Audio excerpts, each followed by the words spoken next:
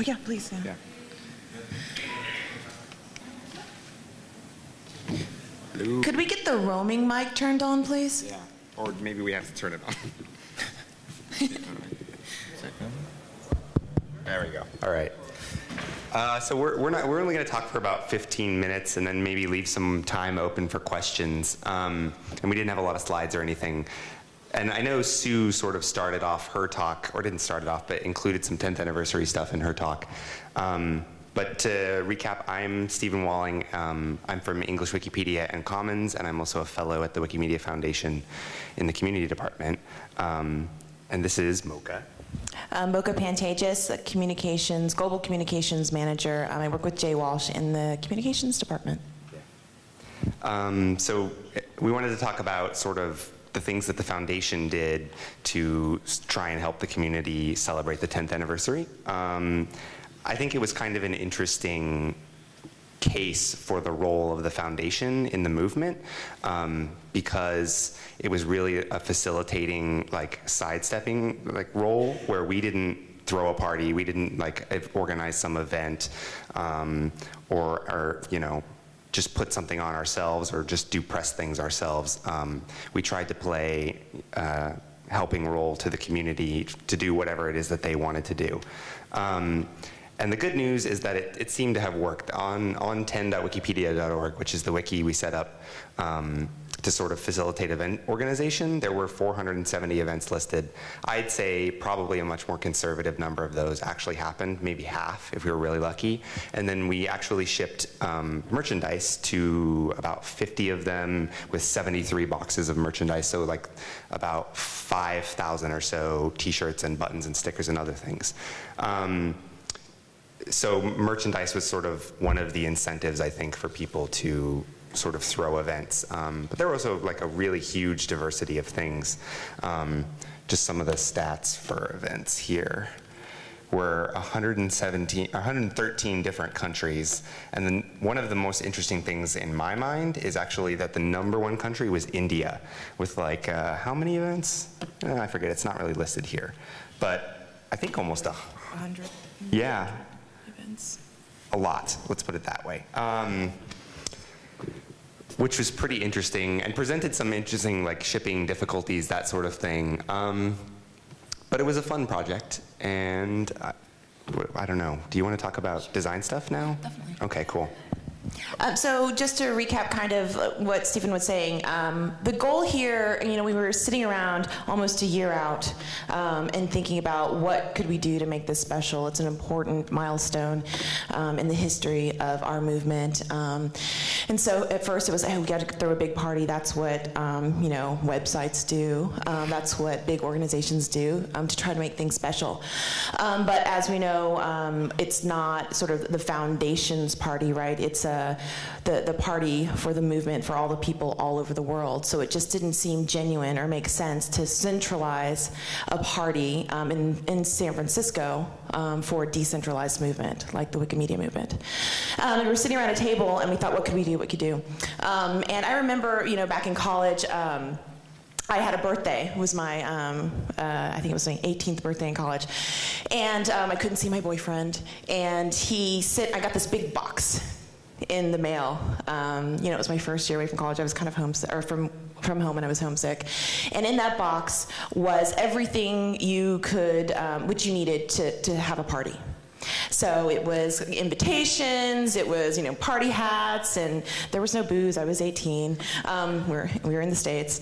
But there were lots of different things, streamers and stuff like that. And I had a party in my dorm room with my friends.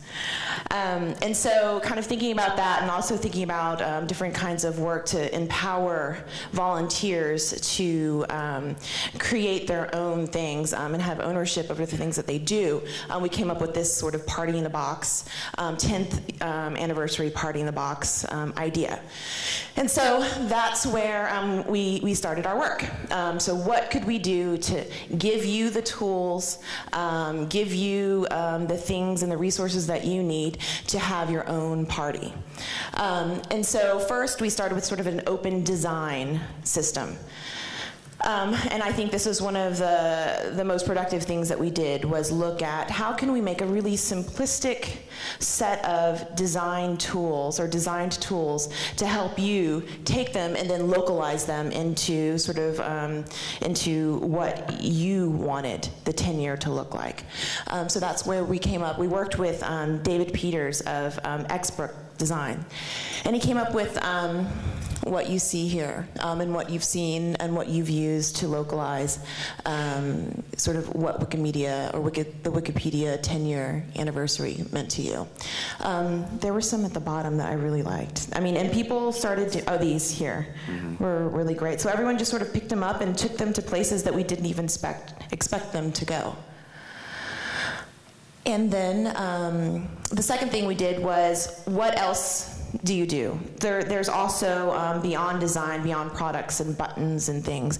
It's how do we talk about it? What do we say? You guys, you know, to articulate sort of how you feel about sort of important events like this. Sometimes it's hard, and it's also difficult to talk about things with one voice as a movement when we're all over the world, you know, and it's difficult to work together. We're speaking so many different languages. So to basically provide draft or stub messaging to you guys in the form of press releases, you know, draft press releases and communications tools, stories, your own stories, and really providing you the resources to tell your own story. So teaching volunteers how to write, or that it's important to write letters to the editor, or to reach out to local press and tell your own local stories. So that's what we did there. And I would say some of it was successful, and some of it wasn't so successful. We started early, and, you know, we tried to work together to, you know, pull out interesting key facts about the movement over the last 10 years. And as you know, there are different disparate pieces of information all over Meta and, you know, all over the sites, all of the wikis. And it was really difficult to really get, like, one answer to different questions like, you know, what were the first 10 articles ever created in Wikipedia? Like, you know, those kinds of things where there wasn't consensus yet. So that's, I think, one place that we probably work harder. And then in terms of media, we all know it was huge. In many ways, media was ready. They were ready to tell sort of the positive story about the movement. And that's what they did. Some of the stuff that we did to try and help it along, let's see. So I think you know, most of you have sort of read a lot of the coverage probably in your own languages and stuff, but in the States, I did a little bit of analysis on LexisNexis, and, you know, Google turned 10 in 2008. We had significantly more coverage than Google when they turned 10. When eBay and Amazon turned 10 combined, the coverage that press gave them, we got more than them combined. So I think it's partly because we're loved, and partly because we gave them the opportunity, we reminded them. We started a month out, and we let press know, international press, and then also had you guys send out, you know, press announcements a month just to get them ready and prepared. And then understanding how the flow of media works internationally. So when you talk about The Daily Show and the impact The Daily Show has on an international global media audience, we started that 2 weeks prior so that it would get on the radar, right? And people would start the positive story because, you know, Jon Stewart typically has sort of a positive, he has positive feelings about Wikipedia, and that reflected in the interview that he did with Jimmy Wales. And so that just spun out, and it created a sort of a positive stream. Speaking of that, do you want to talk about the Jimmy video a little? Do you remember that? Oh, you go ahead. Yeah. Okay. So in addition to that, we also did like two really short videos with Jimmy. He just like flew to San Francisco for like a night and then left, and we shot it in like the lobby of the foundation. And that was pretty interesting because it was just sort of jet lagged, and he like threw it together, but it got localized in several languages with the open subtitles. Project. And we were able to use those. The Jimmy video was really great because that's what people, you know, I think what what happened here was that it gave us an opportunity to all work together and speak in one voice and feel a part of a movement, to actually feel connected. You looked at all the photos, they were all different. There were different contexts, different countries, you know, different cultures, but you could see the same t-shirts and the same buttons and the same sort of similarities in what you were doing together, like cakes and things like that. And then also Jimmy dropped in and you either played the video or he tried to Skype into as many places as he could around the clock. And it really helped feel like we were all connected, and I think that was the most important outcome, and I think the most valuable thing that we can take away from the 10-year anniversary is, you know, these kinds of programs, so even Wiki Loves Monuments, those kinds of things, it's a way for us to really get together and speak with one voice and feel the same thing as a movement. So I think that is one of the biggest takeaways for me. And then also, I think lessons learned, make it easy on the volunteers. So we provided drafts, we provided tools, we provided just guidance to collaborate on. So I like to call it stub articles. You know, we sent those to you, and then you took them further and you built on top of them and you created them into, you know, what they were for you, the tools and you know, the important resources they were for you, but we just started them for you. And I think that's what our role at the foundation is to make it easy for you, to provide drafts for you so that you can take them forward. And I think, do you have?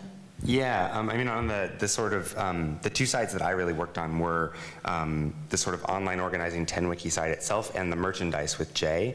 On the merch side, while we sent out a lot of it and it itself seemed people were happy about it, I think we did learn some pretty interesting lessons for the Wikimedia Foundation, like online store that's going to be built in the coming year, just about like shipping providers, costs, that sort of thing. I mean, shipping costs were about $10,000, which was double what we estimated, which we weren't happy with. As far as the 10Wiki side, it was really interesting because I pushed really hard on having a separate wiki on a separate domain, and every single person I ever talked to was like, that's the most idiotic idea I've ever heard. Not another wiki. In fact, I think there's an English Wikipedia essay against not another wiki, and there are really compelling reasons not to do it, like the watch list problem. Like if it's not on my watch list, I don't see it. There's no cross-wiki with watch lists yet. So that's a problem. But I do really strongly believe, we actually started out on Meta and Outreach Wiki, trying to sort of create a smaller space within those wikis to try and do exactly what we did. But once I moved it to a separate domain with its own logo and its own space, and you show up and there's calls to action that say immediately, like, organize an event, share what you know, design something or use the designs we have, apply for merch, like, creating its own space that was like separate gave people room to think and get really involved. And going forward, like, we have to think about ways, I think, to be able to do that, but within a technical architecture that doesn't require ops setting up an entirely new wiki and then eventually maybe folding it into Meta or other spaces right now, because it just takes way too much organizational overhead. But unless Moka had anything else, I think we wanted to open it up for questions before we move on to the Wiki Loves Monuments talk. I'm not sure what our time is like right now, but okay, we're good. Okay, does anybody have any questions at all? How many people, well, actually, I have one question first. How many people went to a 10th anniversary event somewhere around the world? That's awesome. Yeah. I love you guys. I think there are questions. And then questions, Sarah, someone else? Oh, okay, thanks. And there's feedback, questions or feedback. Yeah, yeah. Do we have a questions mic? We can answer with this one. Thank you. Hi, I just wanted to make the case for event photography. And as I was, after the Wikipedia 10 events, browsing a lot on comments and comparing photographs against actual events that either took place or were intended to take place, there were a lot of gaps. And that made me sad. Because at the end of the day, these photographs are the one thing that extends the impact of these events beyond the one day during which they took place.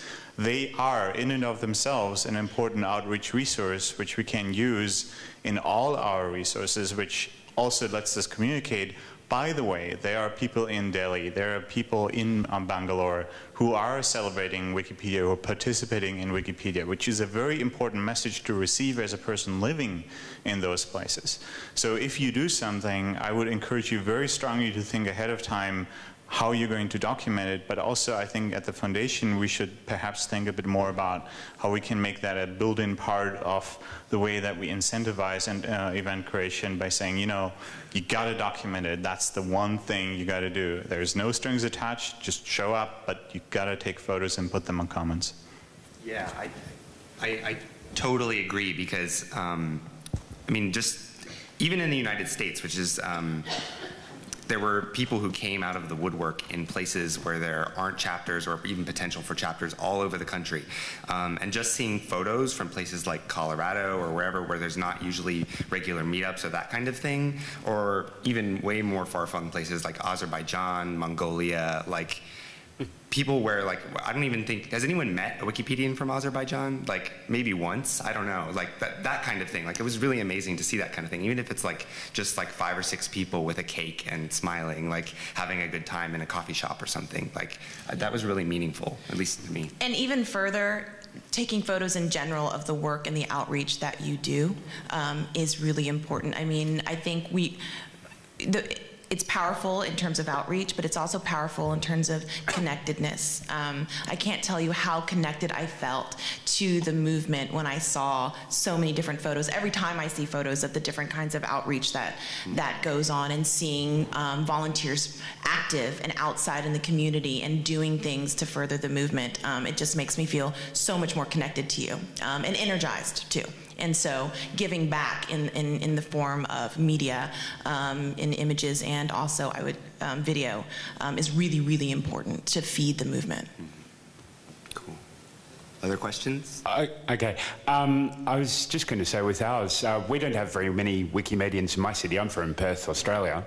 So what we did was we contacted a number of other like-minded organisations like the University Computer Club, Reddit, and a number of other places. And I think we ended up having like 21 people come along. It was great. Yeah. But it's a very good idea to do, I think, in retrospect. I mean, some might say, well, these people aren't Wikimedians, etc. But I mean, I thought it was a great time. We got to share our experience. They learned quite a lot from us, I think, about who we are, what we do, etc. So that was good. Yeah.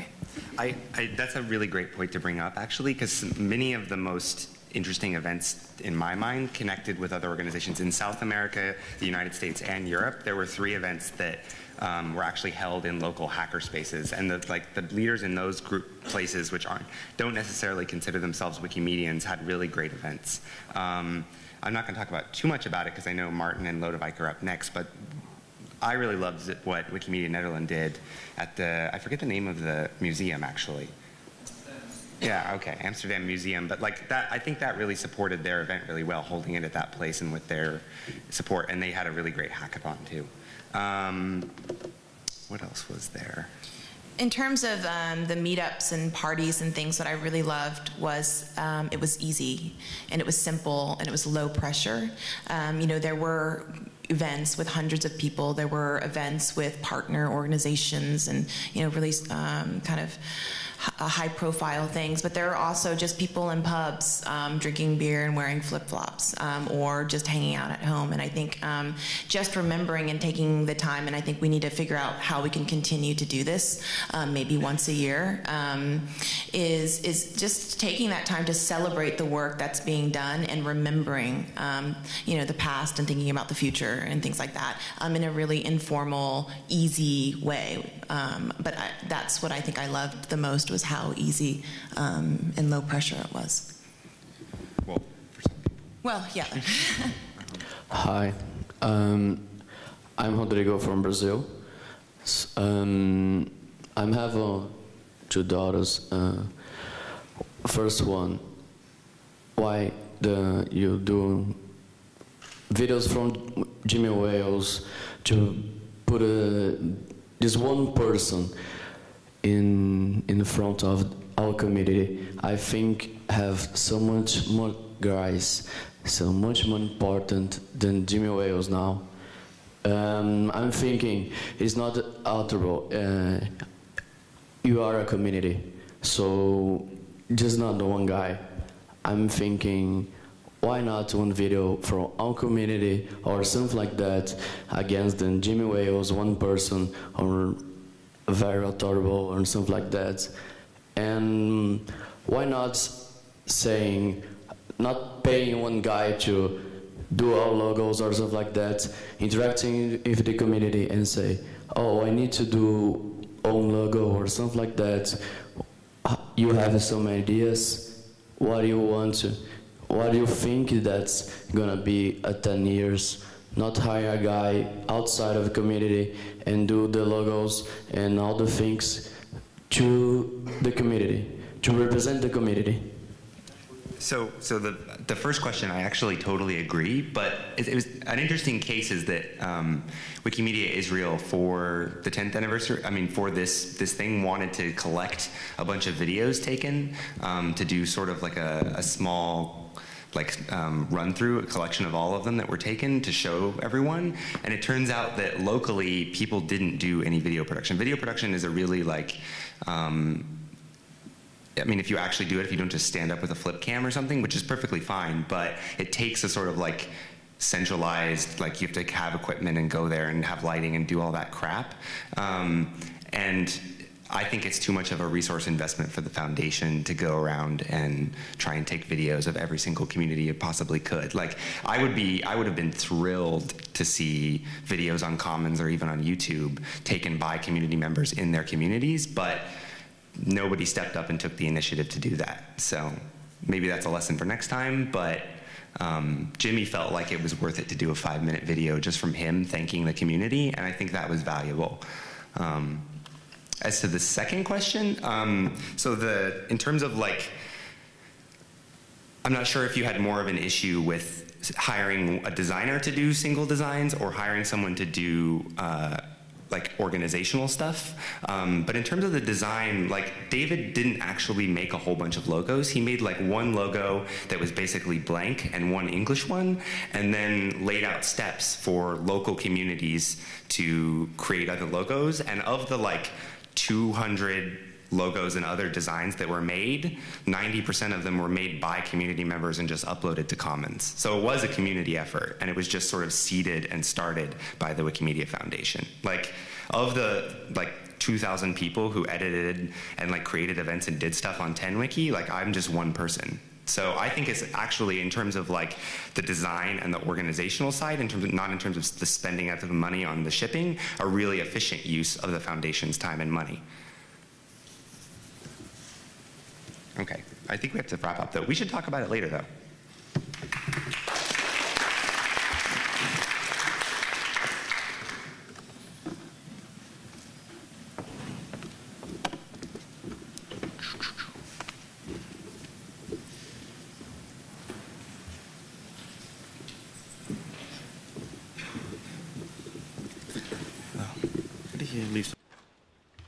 Welcome to our presentation. Who already knows about Wiki Loves Monuments? It's quite a lot of you. When we leave Israel after this event, we want to have everyone know about the Wiki Loves Monuments project. My name is Maarten, and this is Lodewijk Gelauff. We're the European organizers of Wiki Loves Monuments. You can Twitter us, or you can look at our website or other ways to find us. So it all started 2 years ago with windmills. We have lots and lots of windmills in the Netherlands, as you might know. And we had a couple of Wikipedians who are really enthusiastic about windmills and started a project. The goal of the project is to document all windmills and watermills in the Netherlands. So we have about 1,300 of them. They first started with making long lists of them, because if you want to do a project, you need to know what your goal is. It's not like we have a bunch of windmills. No, we have 1,300 windmills, so many in each province, and you know what you're aiming at, you know what you have to do. So you start completing a province, or you start completing your city. And the goal was for every windmill to have an article, and to have a photo and some other metrics to have least have a good articles. This is a very nice system for getting all structures done. So for example, for lighthouses in the Netherlands, we have a similar project. We just don't have a lot of them like with windmills. So the structured wiki project, the way like this was really the basis for our monuments project. So another project we did that was also 2 years ago was Wiki Loves Art in the Netherlands. The goal of Wiki Loves Art was to get photos of objects in museums. We had about 45 museums joining in all throughout the Netherlands. These museums were most of them came in late. We have a couple of big museums, like the Van Gogh Museum in Amsterdam, joining in, and then the other museums were like, oh, we got to join in that too. We want to join in. So we were allowed to take photographs in lots of important museums and also the smaller museums in just 1 month, and all these photos were uploaded and to Flickr, I'm afraid. The Commons is really difficult for new users back then. So we put them on Flickr, did some moderation, and put the rest on the Commons. And this is one of the winning photographs. So that was our first major photo competition. So after that, the Wikipedians, after their mill project, they started to work on monuments. And monuments are not buildings like this, with a nice statue of a guy who did something very important, probably. No, we're talking actually about buildings. And then it's something like this. It can be a house in the middle of a street. It can be a small thing in a wall. It can be anything, basically. And you see here the high variety of buildings that can be a monument. A monument, what we're talking about here, is a building that is protected by the government in some way, and is listed as important to keep, because it represents some kind of a cultural heritage, it represents some kind of a historical significance, or is in another way important enough to not destroy. There's some more left. Yes, we still have, you see the huge variety. It can be churches or buildings or small objects. And in the Netherlands, we have 60,000 of those buildings. We have 15 million people, so you can get some kind of an idea. As a comparison, in some other countries, they have different numbers. Germany has 700,000, but France has, for example, less monuments than the Netherlands. So the definition differs a bit from country to country. And the community really found this an interesting topic. They completed the mill project, so they had all the 1,300 articles with 1,300 photos, and they started to work on something impossible, creating a list of these 60,000 monuments and getting a photo of every single one of them. So the lists were created with the help of the Rijksdienst voor het Cultureel Erfgoed, which is the national authority for cultural heritage, and were split up by municipality. You can imagine if you put 60,000 items in a wiki table. I'm not sure how many people try to do that, but most of the times the browsers crash. So we had to limit it to like a few hundred per list. And this gave us the opportunity to mix the two projects we had in advance, like the Mill project and Wiki Loves Art, and this is the little baby that came out of that. It was a 1-month competition run by the community, which was very important for the success. The community ran everything behind the screens, and it was very easy. We made it very easy to upload. Back in the days with Wiki Loves Art, we used Flickr for that, and this time we used Flickr because it has a huge community potential.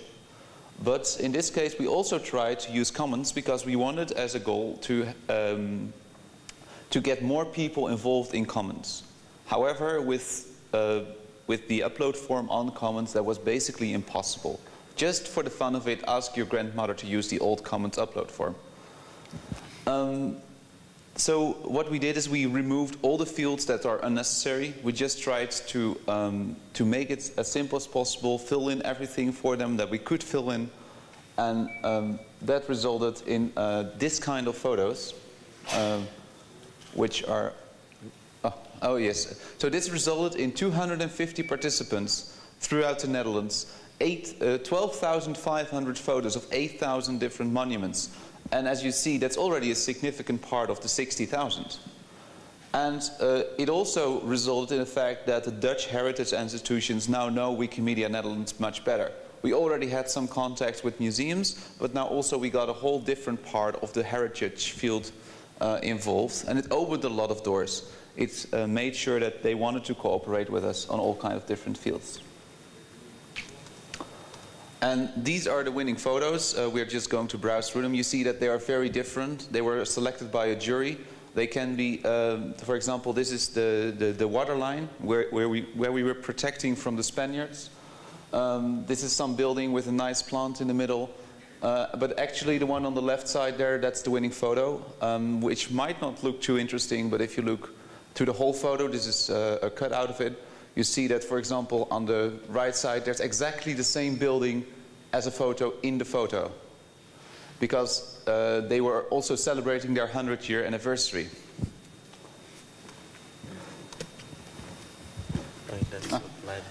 And this is even more interesting, perhaps. This map used to be all blue, and a blue pin means there is no photo.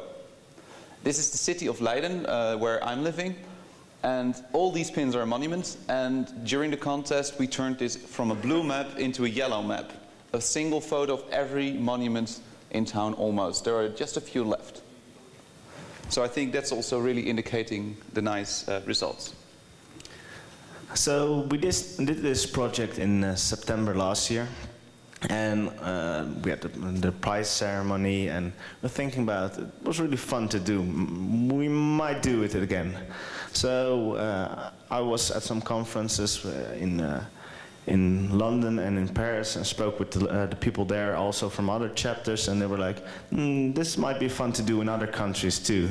So somewhere in end of December, beginning of January, we started asking around for chapters, hey, is this something you want to do, want to join in?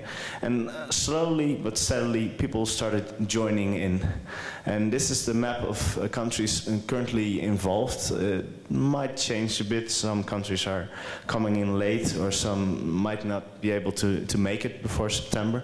But it's mostly centered on Western Europe, but also all the way into Russia. So this year we are going to do it all throughout Europe in 15 plus countries, as you could see on the map. Last year we got in contact with some Dutch partners like the Rijksdienst voor Cultureel Erfgoed and Heemschut. That's a bit like Wikimedia. It's a society of volunteers, and their goal is to protect heritage in the Netherlands. And we asked them, do you have contacts on the European level? And they got us into contact with, for example, the European Heritage Days. We have some contacts at the Council of Europe. They're organizing the European Heritage Days. Europeana is also involved in this.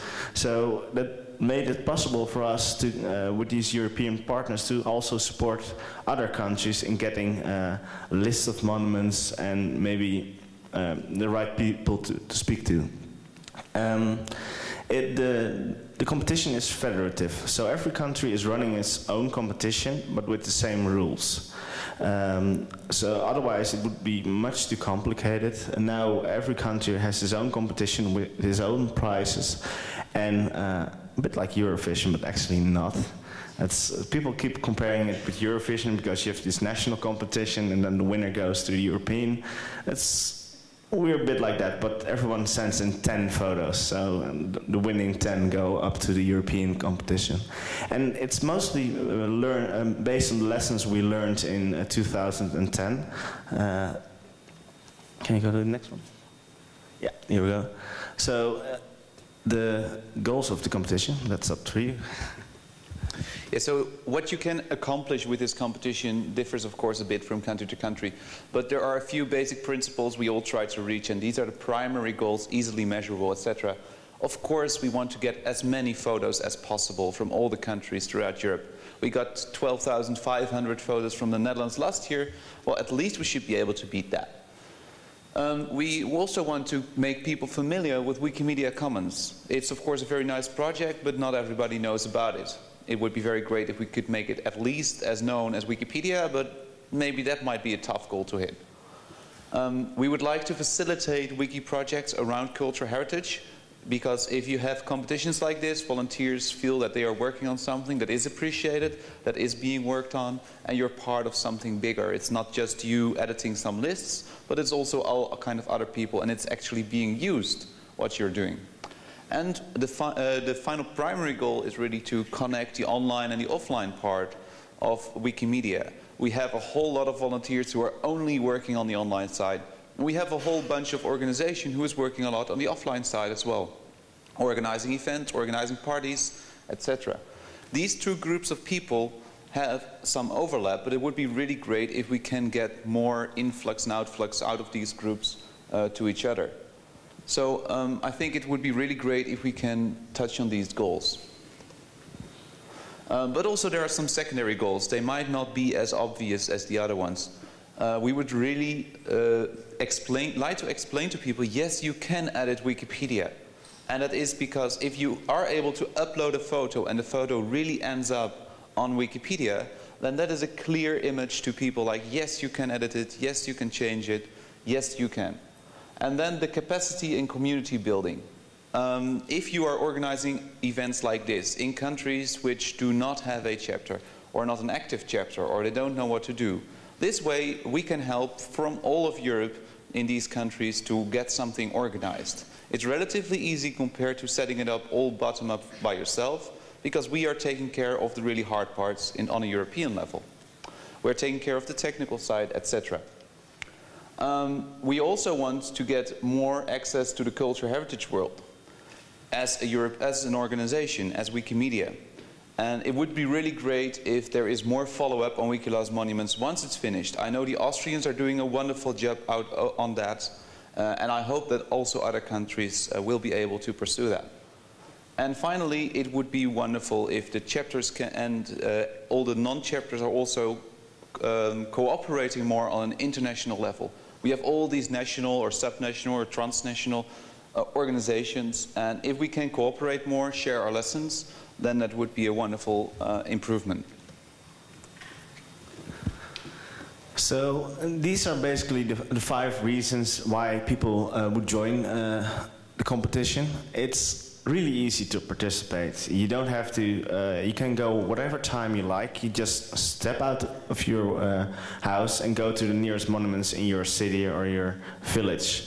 Europe is basically littered with monuments, so you never have to travel more than a couple of kilometers to find one. And the competition element makes it really attractive and fun to do.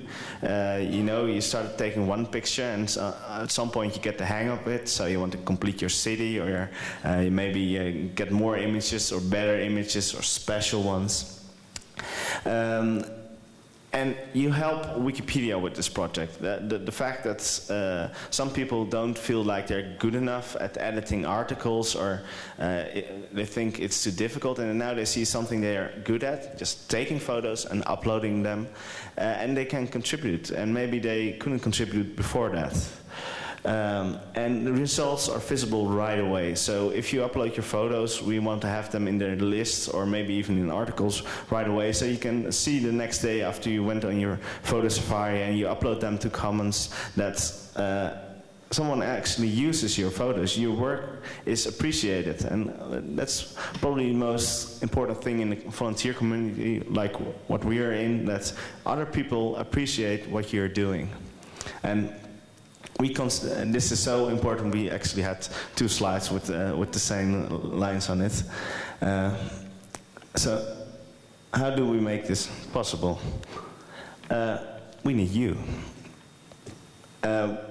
We're just a small group of people organizing it, but the really strong part about how to make this work is the people who go out and take photographs, who go out maybe now already and just take lots of photographs and make it a successful project. But also our partners, so sponsors, European partners, local partners who make it, for example, we need lists of monuments. We need to know what to take photos of. And we're not going to invent them. That would be original research. So we want them from our partners. And we already got a lot of them. Just a little budget. This project isn't really expensive because we try to have sponsors provide prizes, and if you just have to go in your neighborhood, so you don't have a lot of travel costs, or it's easy. And very important, communication. People need to know about this competition, and so we're using the social networks like Twitter or Facebook. And we also already had some articles. I noticed some German radio station already started twittering about it, and it's really being picked up. So everyone, please Twitter about it. Use your local paper and tell them about it. And yes, we need you to take photographs in September. So we would like to take this opportunity to let you ask questions, give input. I'm not sure how we are on the time. 15 minutes, so that's plenty of time to ask all the questions you have. But first of all, everybody who is organizing or semi-organizing Wiki Loves Monuments anywhere in Europe, can you please stand up? Just stand up. Just show with how many we are here, in this room only.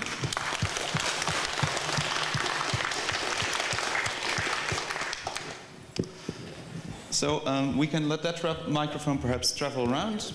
And if you have any questions, now is the time, please.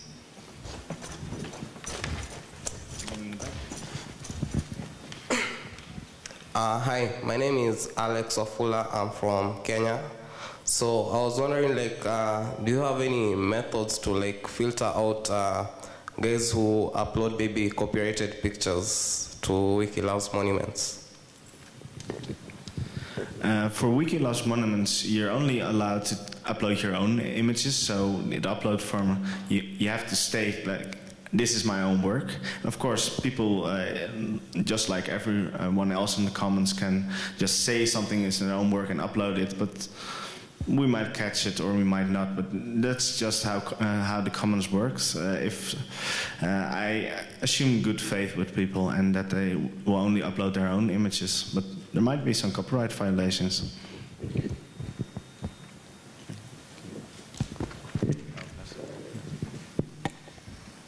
So is any of this going on in the United States or the Western world? I don't mean the Western world, I mean the New World. Right now, no, because we scaled it up from the Netherlands to Europe, which was a huge step. It's from 1 to 15 countries. So to keep ourselves with our heads above water instead of drowning, we had to limit ourselves. We already got interest from several other countries. Perhaps in the next year, in the next edition, we are able to scale it up once more. I'm not sure who will organize it exactly, but I heard so many countries who want to participate.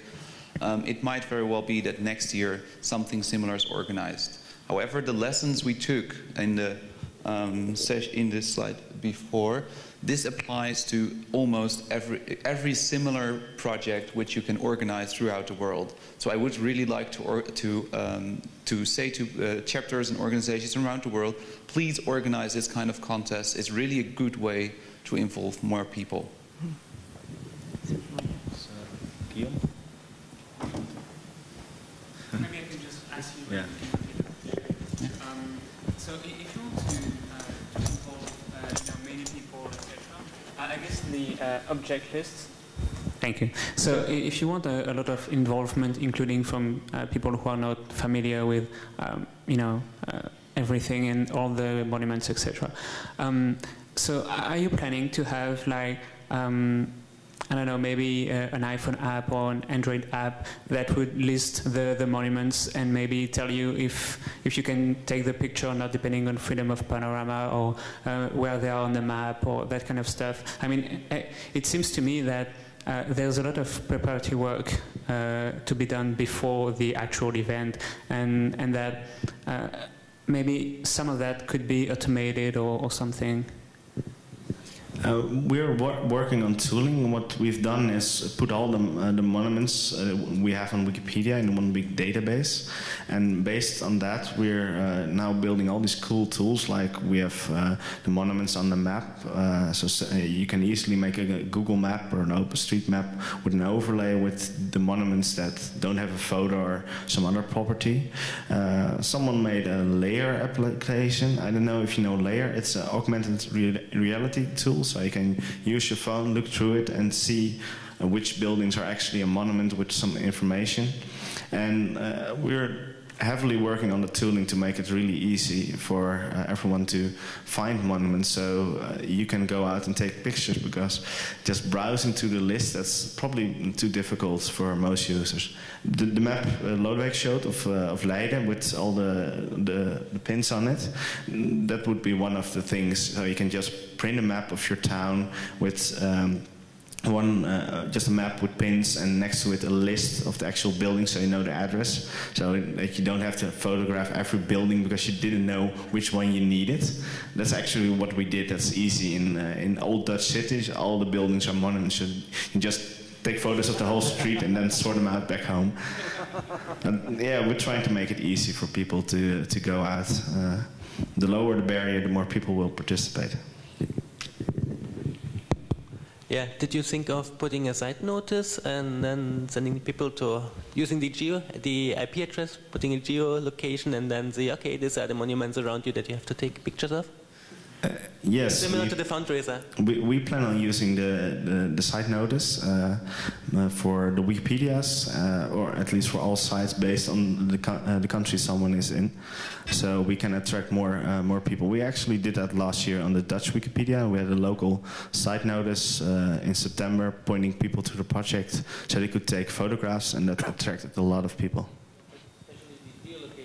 Yeah, we need to use geolocation. For example, the German Wikipedia is applicable for Germany and for Austria and for Switzerland. So yes, we have to know where someone is to point them in the right direction.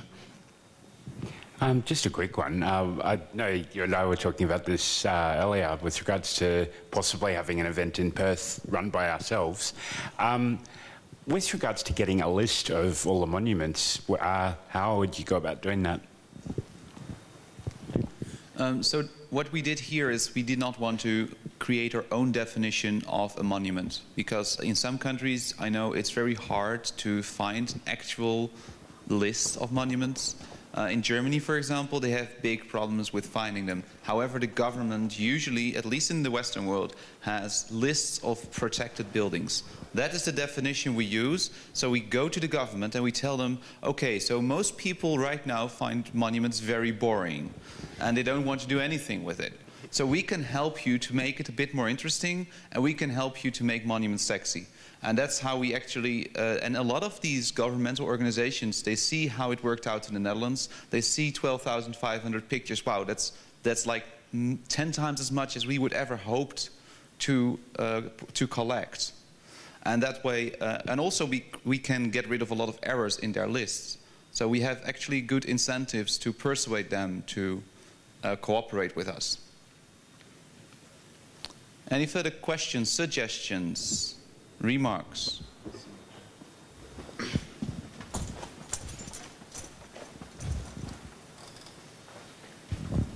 I'm new to the Wiki Loves Monuments, and I was wondering, I've just finished scanning my father's pictures from Europe during World War II.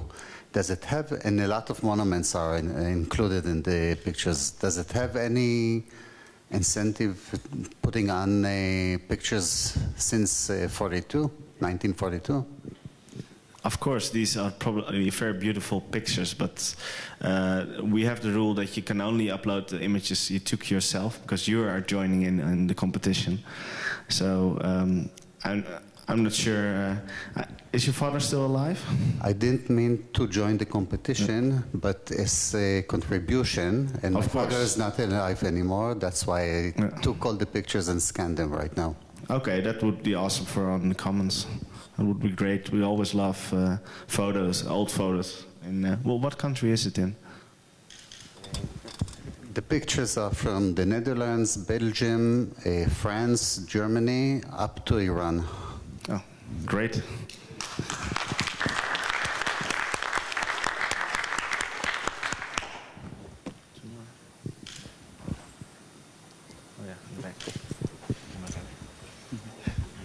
After receiving the photos, I don't know if you followed up in like trying to improve articles relating to these photos, or maybe having new articles in Wikipedia for the photos, and if so, how was the uptake on that?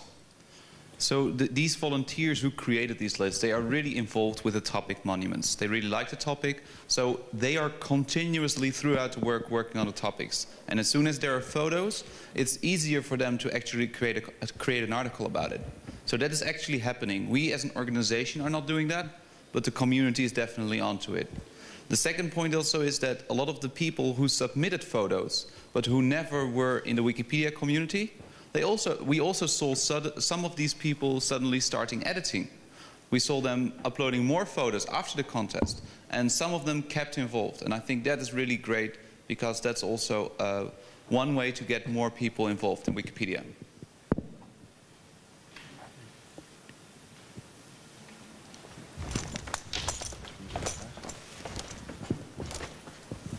Only one short remark. You told us it's easy and it's a little budget. We know that it's a lot of work, and you did most of it. And you did a wonderful work joining all these European people to one great, which will be a great project. And I would like to thank you for your wonderful work you did. Maarten and Lodewijk.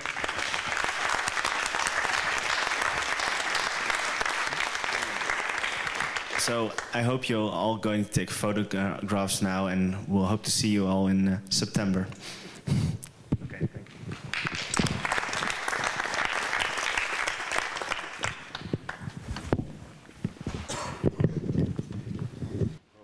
you.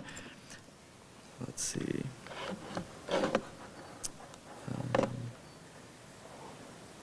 So if you click on how to organize your own scavenger hunt, you'll see basically just some guidelines here, helpful suggestions for how to choose your location, how to compile your list of targets, and basically just some organizing and publicizing hints. I won't go through it all because you can read all of this on the site and learn all about it.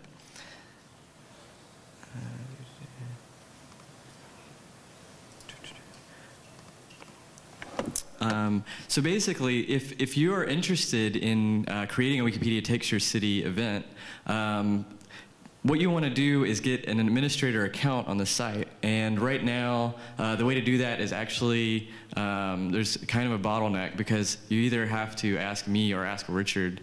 But there's instructions for how to contact us on here as well. And once you have an administrator account, you can go in and set up all of the settings for your event. And so I'll go in here and show you how that works real quick.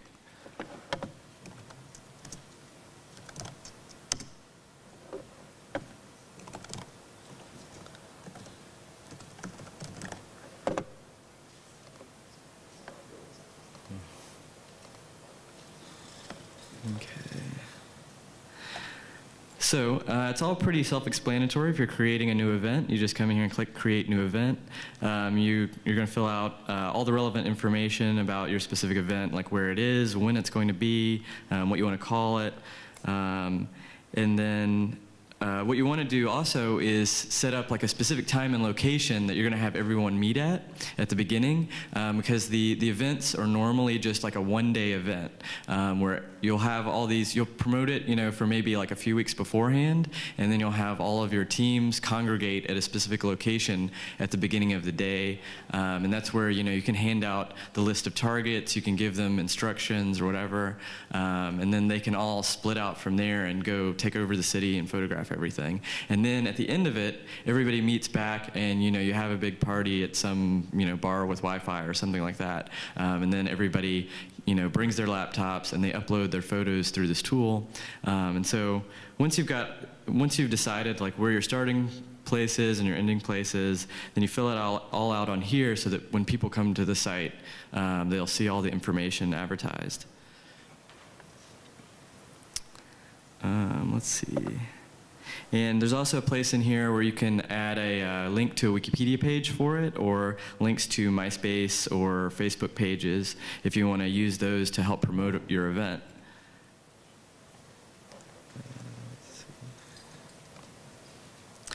So I'll just show you one of these as an example. So here's Wikipedia Takes Nashville 2, which actually is not a real event because I don't actually live in Nashville anymore, but this is just kind of a template of a filled out notice with all the information in it.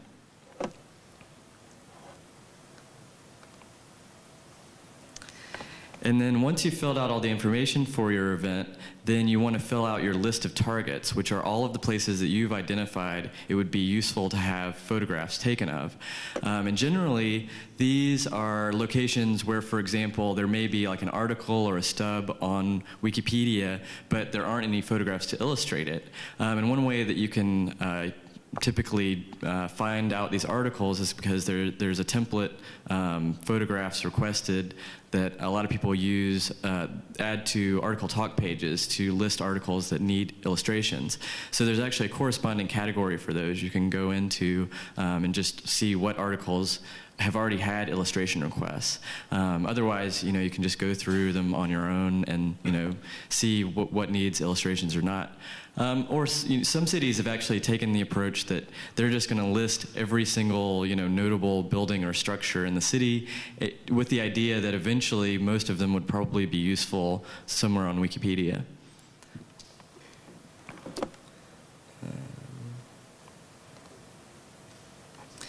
So when you're adding a target here, there's a couple things that you need to identify for each target. You'll give it a name, and you want to associate a particular commons category with it so that once it's uploaded, it'll automatically get categorized. Because the idea here is that we want to minimize the amount of effort that is necessary to get all of these images published and categorized and sorted so that they're useful for the community to take advantage of. Then you'll also put in the street address so people know where it is. Then you can assign it a points value because if you have like a location that's way on the outskirts of your city and you don't think anybody will photograph it otherwise, but it would be really useful, then you can just give it a higher points value to encourage people to go take pictures of it. And then also, if you want, you can organize your targets by zone, which could correspond to like particular neighborhoods or geographical areas or thematic areas. Like for instance, I think in the most recent Wikipedia Takes Manhattan, they actually had like a whole group of targets that were things that weren't buildings, like people jaywalking or double parked cars or unicycles and things like that. So you can really be as creative with this as you want, and add whatever targets you think might be interesting to use on Wikipedia.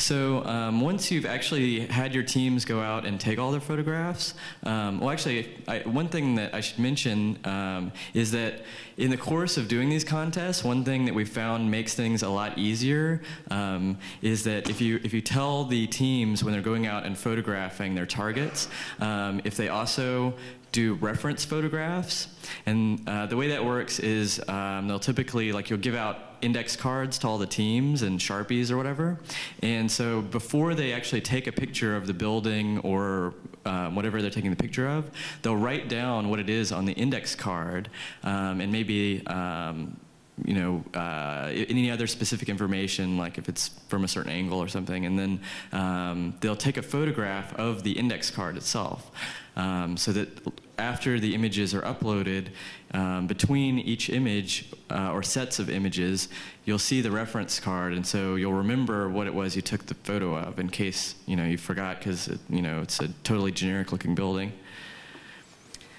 So once everybody comes back to your meeting place at the end and they're going to upload their photos, you just send them to this site on their own laptops, and they just click on the name of the event, and they'll see a link here. Well, this also has like all the information about the event, and you can click on it to see the list of all the targets. So this is useful, like if people want to print these out beforehand. There's actually a link here that you can use to print out a printable version of it. But once they've taken all their photos and they come back to the venue, then they'll want to click on Upload Your Photos.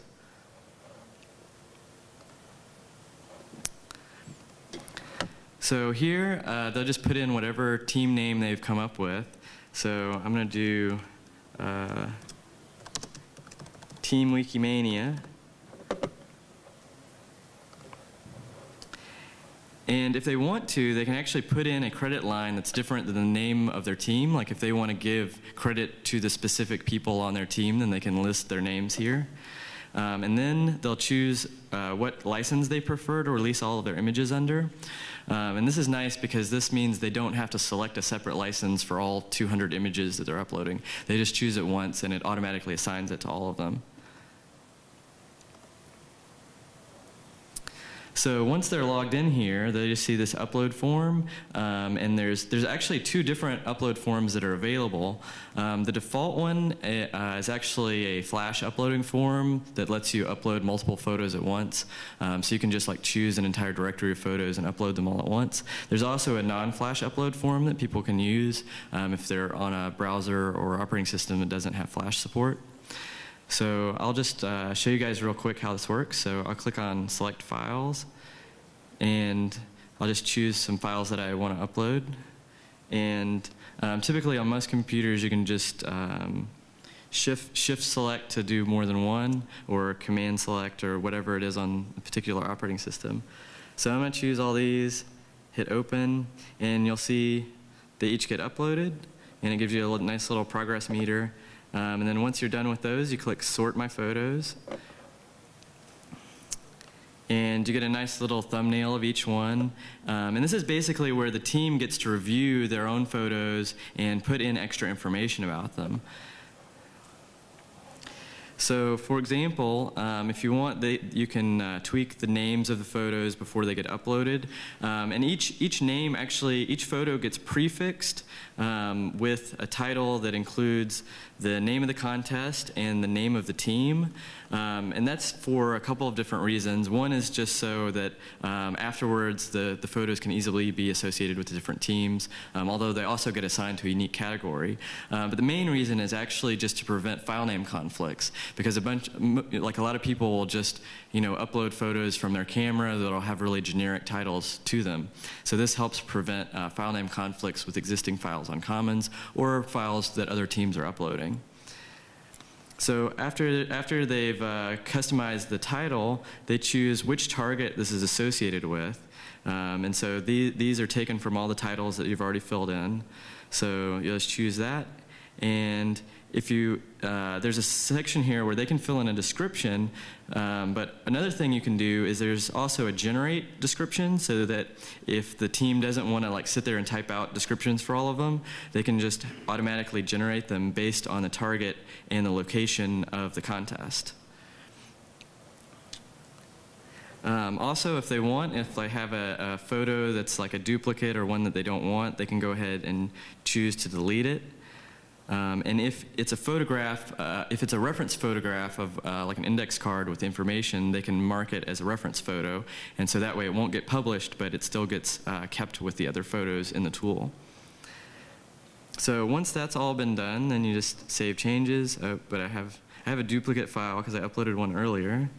Let's see here.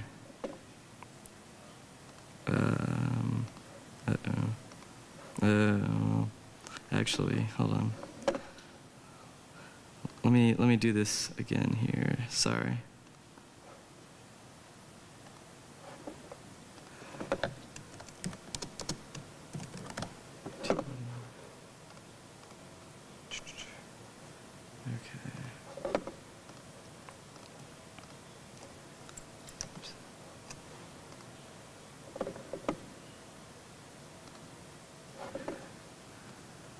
Okay, so there are my 3 photos, and I hit Save Changes, and I forgot to give them targets, so I didn't actually get any points.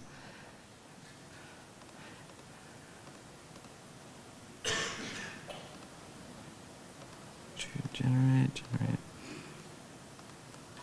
Okay, so I've given them all descriptions and targets. So I see that my team has a provisional score of 35 points. So I can already get an idea of how my team is going to compare with the others in the contest. And once all of the different teams have uploaded all their photos, then the administrator will log in to review them all. So let's see, I'll log out as a team, and then I'll go back to the admin interface. Oops, out caps lock.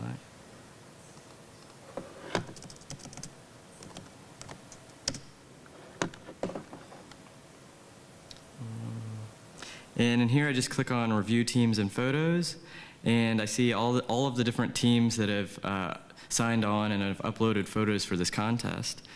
So here's New Team, which was the one I just created. So, and here I get to review all of the photos that team uploaded, and if I want, I can further tweak the description or the file name if I want to. And once they're all reviewed, then I just click Publish Photos to Commons, and it goes through and automatically uploads all of them to Commons. It also automatically creates a new category for that team under the category for the contest. It does all of the uploads under a bot account, and so it's good. And the reason why that's okay is because all of the people who are using this administrator interface are people who have personally interacted with me or Richard, so we know who they are and hopefully they're a trusted person. But they do actually get uploaded under a bot account. And so that's why it's important that the teams fill out their credit information so that it gives them adequate credit as well. Another thing is that it automatically assigns a template to each of the photos that gets uploaded to identify it with the contest. So let me show you a couple of examples real quick so you can see what the end result looks like. Maybe try looking at the video. We have a nice video. Do you know what the URL is for it? I don't remember the URL. Just Google Wiki's take that. Okay, yeah, that'd be great. Okay, let me show the photos real quick, and then we'll do the video.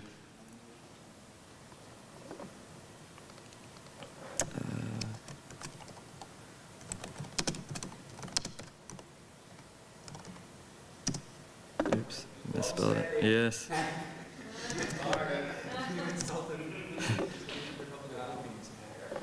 Okay. Okay, so here's the category and comments for Wikipedia Takes Manila, and there's actually probably over 1,000 photographs from this contest. This was one that was done recently by Josh just this past year. Let's see, so let me pick one of these. Atria.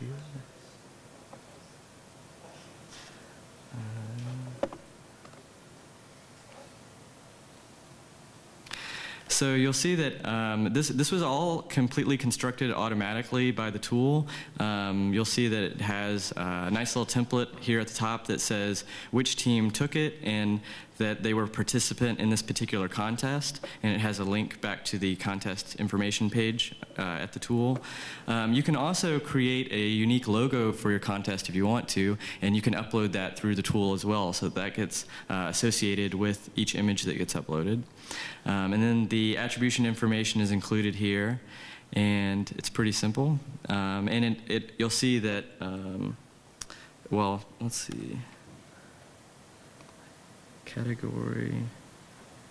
I'm not sure what Intramuros is, but. Inner walled city that is the center of Manila. Thank you, Josh. Yeah, so each photo also gets automatically categorized according to the target. So the nice thing about that is that as the event organizer, you don't have to go back through 1,000 photos and do all of the categorization individually. So this should save you a lot of time. All right.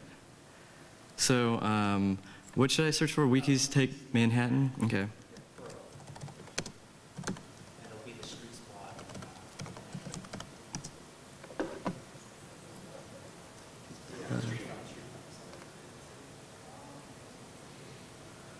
I don't know how good the Wi-Fi is, so I can't guarantee this will work. Let's see.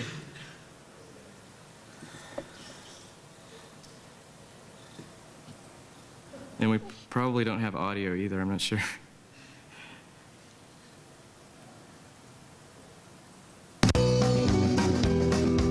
Wikis Take Manhattan!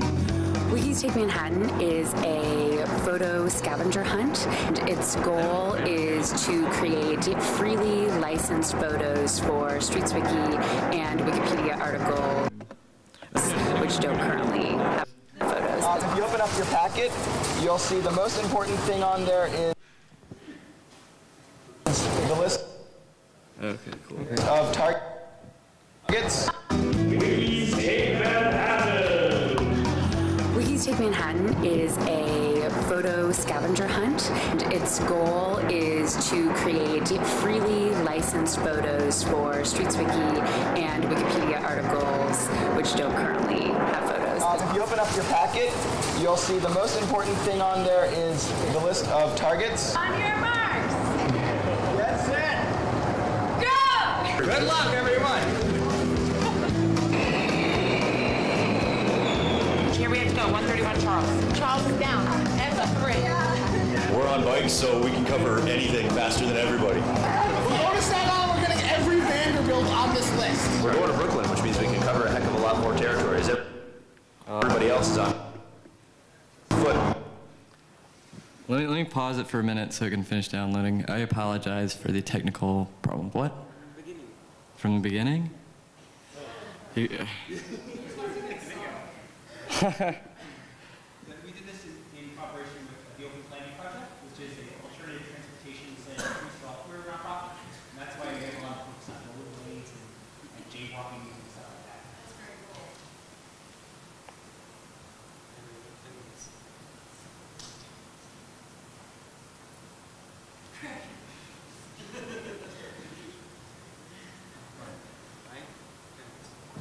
Okay. Well, let's see if this works. Milling around downtown Manhattan. I am the card holder. What do I got? Rollerblade? Hey! Hey, rollerblade! Run! Go get her.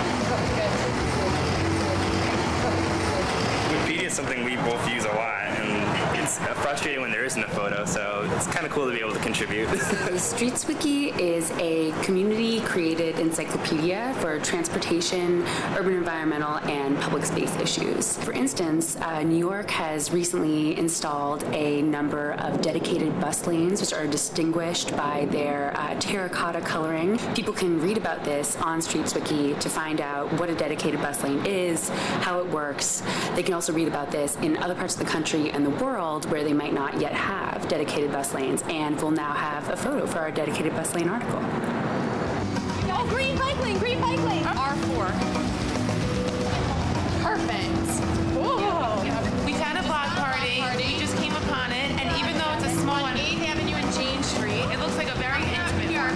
Creative Commons makes the licenses that make it all legally sound. So that means, Livable Streets Network can use it, and Wikipedia can use it, and then everyone in this room can distribute it and share it. And so, without Creative Commons, there's no kind of legal agreement. There's no public license to use the work. We're just uploading the pictures that they took from their cameras onto our computers, then we can upload them to Commons. First prize of a dinner with Jimmy Wales at the lovely Pure Food and Wine restaurant goes to Ex-Post Photos! We won! Yeah, we won!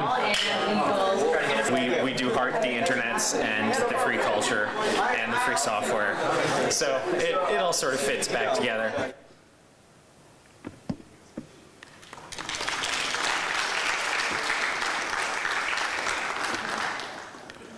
All right, that's basically it. I just want to open it up for questions now if anybody wants more information. I have a question. I don't think I need a microphone. I think everyone can hear me, right? Yep. All right. My question actually is, I have 2 questions. And this is coming from the experience we had of Wikipedia Days in Gelauff. We held a Wikipedia Day. which you would like to build the biggest Wikipedia takes your city event to date. Not sure if it's accurate, but regardless of that, the first question is, will there be possibilities for adding additional licenses? Because one of the concerns for us when we organized Wikipedia Takes Manila was what license you would use. And I noticed that there were only 3 licenses available, all CC licenses. Like for us, we were thinking, you know, since these pictures were licensed in the Philippines, let's say we wanted to add the Philippine-specific CC license, which would be hard to change with 1,000 photographs after you uploaded them. So, like, will there be an option, for example, for organizers to add a specific license to the uploading interface if we decide to use a license other than standard CC BY SA, or CC0? Yeah, actually it would be pretty easy for me to add that in because the licenses are actually their own table in the database for this on the tool server. So I could just add in another form field in the admin interface that's, you know, like choose another license that you would like to add for your contest, and that could just get added in pretty easily. All right, and the second question is, also coming from our experience in Wikipedia Takes Manila, was that we have a lot of, during the uploading party, we had a lot of issues with some people were complaining, for example, that reference photos were too hard to use, among other things. So that's why I think you noticed, Ryan, that there were the file names instead were the references, were the reference names, the site place names, instead of them having the index card because you know they thought it was kind of difficult to use. So my question would be is that do you think there are alternatives to using index cards and reference photos which would be easier on the part of participants to identify which photos they are uploading? Well, yeah, I think there's a lot of different ways people could do it. The index cards are they're totally optional idea that's just suggested because it's low tech and easy to do. But other things people could do if they wanted is, you know, they could just like carry around an iPhone with them and take notes about, you know, what buildings they're taking pictures of and what order they're taking them in. Because really, like that's all that's necessary is for you to remember what you've taken pictures of until you get to the uploading party. So any way that teams can come up with to do that is fine. You know, there's probably a lot of different ways that are possible. And I thought of a final question, sorry. With respect to the issue we had earlier with duplicate file names and photos, because there are some teams in Wikipedia Takes Manila where they had issues with duplicate file names, and it was extremely hard for us to find duplicate file names and photos which were affected by that, as well as multiple uploads, because at that time, the internet in the Philippines is so slow we can't rely on it for uploading massive numbers of files all at once. So sometimes we had to do it manually, as I think we've told you, after the 15th of January. So is there a way for us, for example, can there be an easier way for us to screen, let's say, for duplicate photographs so that we can more easily delete them? Yeah, I think that's definitely an issue, especially if you have like one team uploading like multiple hundreds of photos. It gets really difficult to like go through and find which ones might have problems. Because right now, you're right, all it does is give you a generic error message, and then you have to find which one it is and fix it, which, as you saw, I didn't want to take the time to do, so I just went and re-uploaded them to save myself the trouble. So probably the way it should work in the future is if there are any errors, it should highlight the photos in some way, like make them red or something, so that you can easily find which ones need to be fixed. But yeah, I'm always open to any new ideas for improving it. Like in fact, just recently I added the zones feature because that was requested by a guy who's going to be doing Wikipedia Takes Montreal in a month from now. So if you guys have any ideas for improving it, definitely let me know because I would love to add new features to it to make it more useful. In fact, like one of the ones I was already going to work on at some point is adding the ability to auto-rotate images because, you know, a lot of people take images with their camera sideways, and it's nice to be able to just do that in here. It would be nice to be able to do that in here instead of having to rely on the community to do it at some point later. Ryan, so you showed that really nice tool. I was just wondering if, do you think that this tool should remain a separate tool on the tool server, or do you think that maybe it should be folded into the upload wizard? I mean, I know that Neil and Ian at the foundation are working on extending the upload wizard to make it work with campaigns like the Wiki Loves Monuments, etc. Do you think that will be a natural evolution of your tool, or do you think it should it's too specific and it should remain separate? I think that as the upload wizard evolves, a lot of the features of this tool will probably become redundant. Right now, though, it's pretty much the only easy way to deal with a lot of different people uploading a ton of images at once that all need to be published and sorted extremely quickly for a particular event. But I think, like as you were saying, like once they add campaign functionality to Upload Wizard, and once they also add multi-file uploadability to Upload Wizard, I think a lot of these features will be redundant, and it might not even make sense to continue maintaining it. We might just want to send people to use the Upload Wizard instead, which I think would actually be a lot better if this sort of functionality is built into the site functionality itself.